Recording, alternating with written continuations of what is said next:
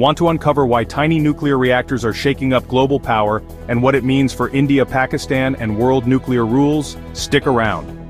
Recently, the United States quietly agreed to share small modular reactor technology called SMR 300 from an American firm with India. These reactors are compact and can be built faster than traditional ones. Think advanced energy technology meets strategic muscle.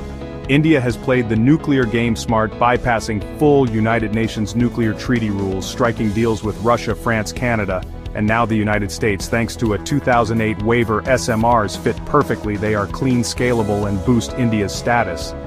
But here's the twist. SMRs are dual use.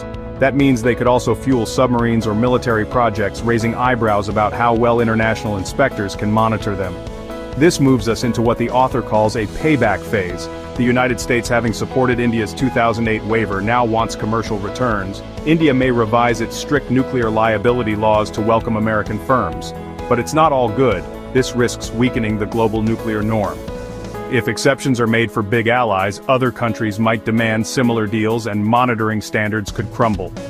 Pakistan and others see this as unfair. India gets cutting-edge technology without adopting the full safeguards. Pakistan remains under stricter rules. This imbalance could stir tension in South Asia.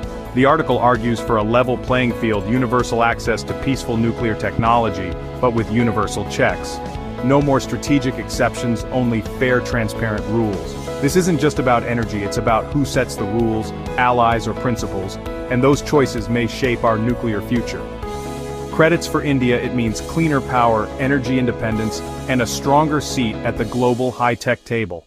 It also boosts India's defense potential, especially for nuclear-powered submarines without needing foreign fuel deals. It positions India as a leader in next-gen nuclear tech, not just a buyer, and it strengthens India's strategic partnership with the U.S., giving it more leverage in global diplomacy.